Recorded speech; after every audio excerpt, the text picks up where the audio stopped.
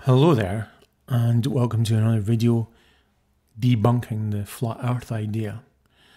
And it's been a couple of months since I've made a video on this, and to be honest, I wasn't really expecting to be making any more on this, but the flat earth idea is still very big online at the moment, and I don't know why people are still talking about it. It doesn't make the slightest bit sense. So it's worth making another video about it. Now in this video, I'm really going to be looking at things I've talked about before in other videos, but just going over it again. It's always worth going over it again, because it doesn't seem to matter how many times people see this, that doesn't seem to sink in with them, that the evidence makes a flat earth impossible, and the only reasonable conclusion from what the evidence that we know about the world is that the earth is a sphere. So anyway, what I'm going to be looking at is what the sun is doing in the southern hemisphere at this time of year. So it's worth looking at this now, because this is the time of year in which the sun is doing things in the southern hemisphere which are particularly contradictory to what you would expect on the flat earth model. Now what I'm going to do is I'm going to look at 3 different locations around the southern hemisphere, quite far south, and look on the website timeanddate.com as to what the sun is doing at those locations. So let's look here. The first one is in South Africa, so we'll go to Cape Town. So I'll type in your Cape Town, South Africa, and we'll go to here, the 4th of November, which is today. Now it tells you here that the sun rises at 5:43 in the morning, and it rises at 109 degrees, which is 19 degrees south of east. Now already there, the flat earth model is in trouble. It's just not what you would expect.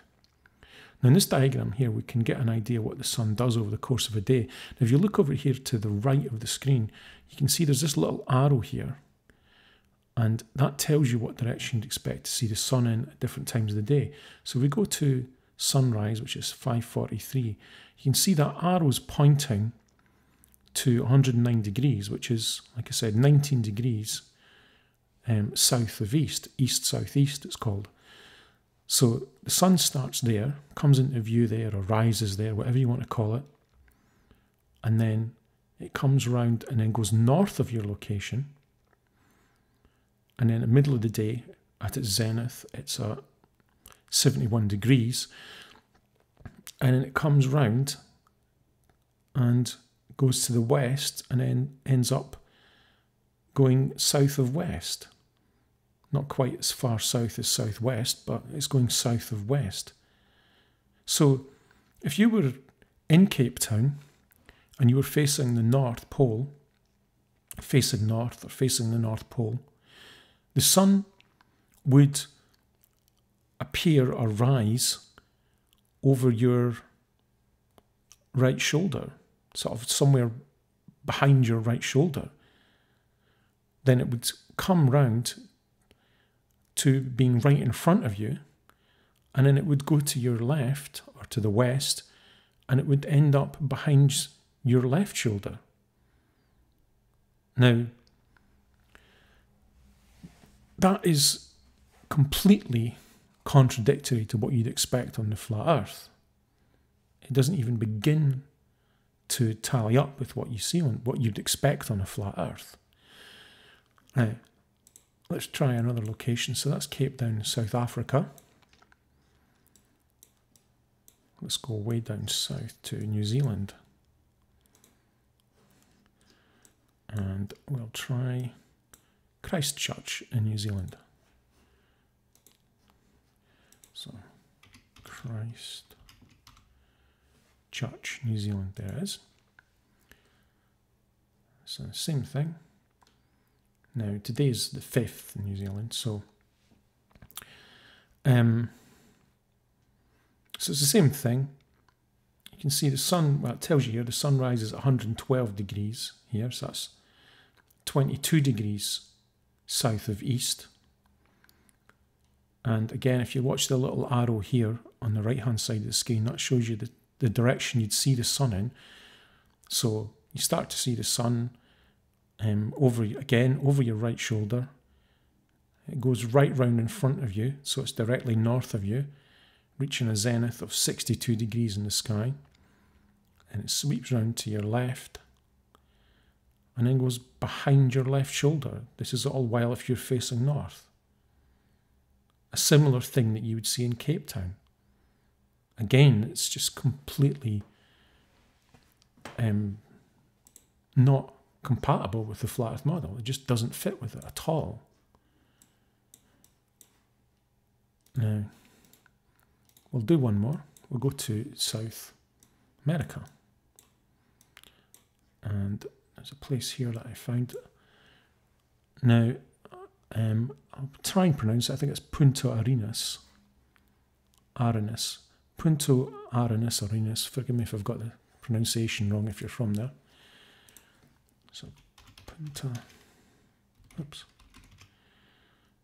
Arenas in Chile. And it's the 4th. And similar story. 117 degrees it's rising up there. So that's 27 degrees south of east. Okay. So again, if you look at the little arrow down here on the right, the sun rises or comes into view at 117 degrees. Again, behind your right shoulder if you're facing north. Sweeps right round to be in front of you, so it's directly north of where you are if you're facing north. Sorry, it'll be directly in front of you if you're facing north, so it's directly north of you, and it reaches an altitude of 52 degrees there. Now bear in mind, this is much further south. And then it goes right round till it's right behind your left shoulder. So it's setting at 241 degrees, 242 degrees. Again, I mean, if you're seeing this at any one of these locations, it's a kind of a nail in the coffin for the flat Earth model. But the fact that you're seeing the same thing at 3 different locations in the southern hemisphere, right round the southern hemisphere, it's just not possible if the Earth is flat. You cannot be seeing this if the Earth is flat. It's impossible. Now, let's have a look at the flat Earth model. Now, this is supposed to be the flat Earth model, and I've drawn on a circle that is, this yellow circle is roughly where the sun is at the moment. It's not quite as far south as the Tropic of Capricorn yet. So it's roughly moving in a circle like this according to flat Earth anyway. Now, I'll get the pen tool, so yeah, I've got it up. So first of all, we went down to South Africa, so we were about here, and we found that the sun in that location did something like this.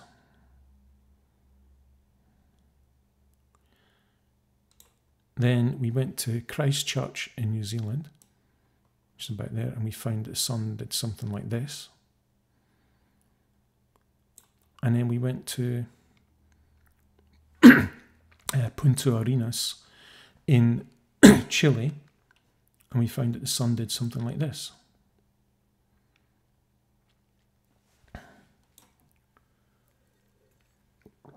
Now, like I said, I've touched on this before. I did quite a similar video to this before, but this is just impossible. You cannot have the sun moving in a circle like this and be seen to be doing what it does at these locations. It just doesn't work. And you wouldn't just see it at these locations. Anywhere you chose in the southern hemisphere, you would see a similar shape like this. You would see that at any point. Now, we know that the sun moves in a giant circle, whether you believe the Earth is a sphere or whether it's flat. We know it's moving in a giant circle. So these all must form circles, but they must all be the same circle. There's only one sun. So we've got to consider geometrically, how do we get all these circles to coincide? Well, there is only one solution, one reasonable, feasible solution, which is if you curve the Earth around and then underneath itself, and so it forms into a sphere, then all of these circles, the orange ones, will coincide with the yellow one, and there will only be one path for the sun. It's the only solution to this information. So if you want to argue that Earth is flat, you really got your work cut out for you. You're going to have to prove that the sun doesn't do this in the southern hemisphere. And, well, you're not really going to manage that, because that is what the sun does in the southern hemisphere. What the sun is doing in the southern hemisphere at this time of year proves that the Earth cannot possibly be flat, and that the only reasonable geometric interpretation of what the sun is doing is that the Earth is a sphere, like this. Because that allows for all the information that you're seeing. So, once again, we find out that the flat Earth model is just a disaster area that cannot account for what we see, and we find out again that the spherical Earth model accounts exactly for what we see.